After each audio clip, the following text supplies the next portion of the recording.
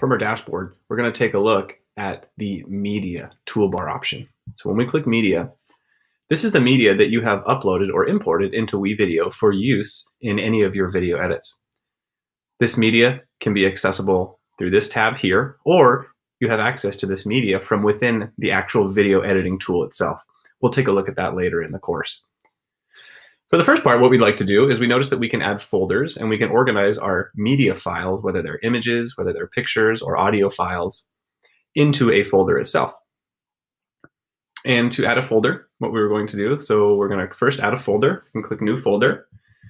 And we can title it, for the purposes of this online course, the Video Practice Course. You can go ahead and create a media folder.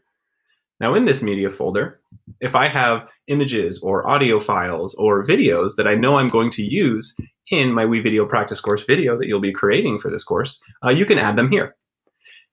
Equally, you can also add them while you're editing it. But first, we're going to go ahead and click Add Media. At this point, we have several options. We can drag and drop media or browse our hard drive on our computer. So these are JPEGs that are installed on my computer hard drive. We have PDF files. We have other files here, video files, or any audio files that you have that you want to include in your course. So we're going to go ahead and click Open. You'll see the progress bar on the bottom left. We can click here to view details if you want to for the progress monitor. And we can go ahead and also import using this option down here. So notice once we have a file in here, that initial piece goes away. So from now on, we're going to need to add down here, go to Import. We also have another option. We can import files from Google Drive, Facebook, Instagram, Dropbox, or Flickr. If you have files in your Google Drive, we're going to first connect to our Google Drive. It's going to ask you to connect your account. Go ahead and connect your account through the on-screen prompts. And it's going to ask you to choose a file. Once you open up your Google Drive, go ahead and search for a file and go ahead and import a file. Once you do that, we'll get the notification that it's queued for processing. You have options here. You can cancel all if you decide you don't want to do this, and you can clear anything that gets completed afterwards.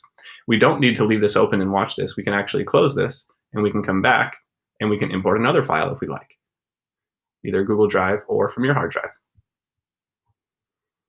We have a back button here.